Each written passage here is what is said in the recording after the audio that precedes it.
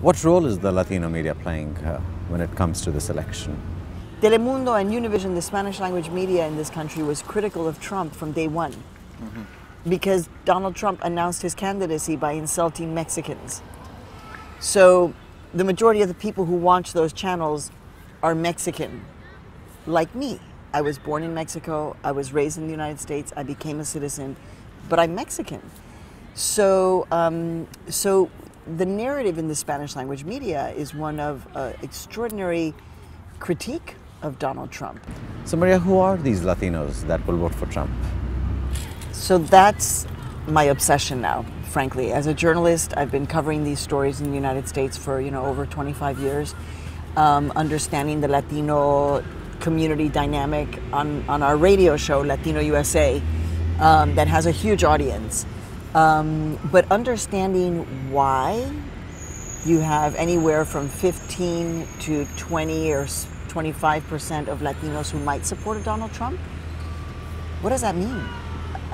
We have to understand it. That's my job now as a journalist. We will be covering that story on Latino USA to understand who those Latinos and Latinas are that can see themselves reflected in a Donald Trump. So the Latinos that support Trump, when he talks about illegal immigrants, how come they support him? It'd be difficult to understand why they would support him. That there are Latinos and Latinas that have been here for multiple generations and who have been part of the Republican Party for years, who are very attracted to the Republican Party.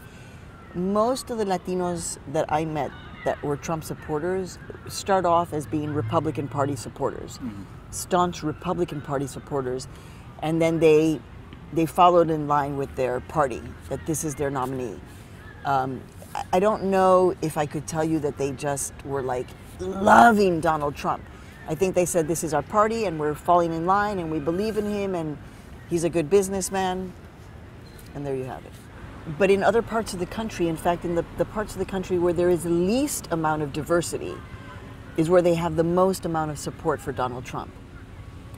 So it's like they're the opposite of this United States of America, but they're a part of the country.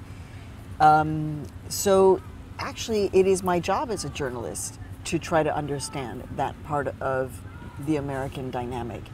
Which America is going to be more motivated to go out to the polls? White America that feels disenfranchised, unheard, that feels like it's becoming a minority, set aside, not paid attention to?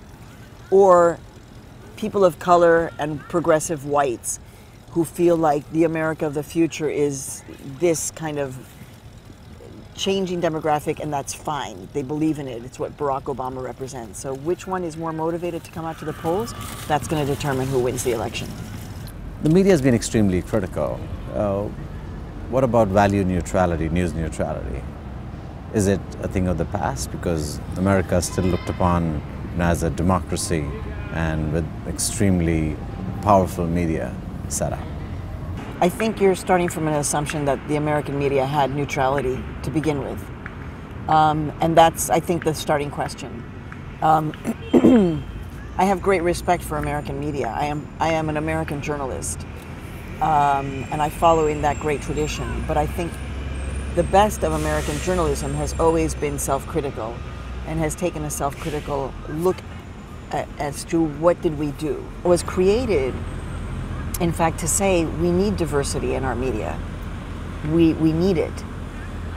Most of the mainstream media felt like treating Donald Trump as if the things that he was saying were completely normal was the right thing to do. It's racist, it's misogynistic, it's Islamophobic, it's dehumanizing, it's whatever it is. And then talk about what he said that day. But we are expected to give a kind of understanding of what happened in the world, not treat everything like it's completely the same.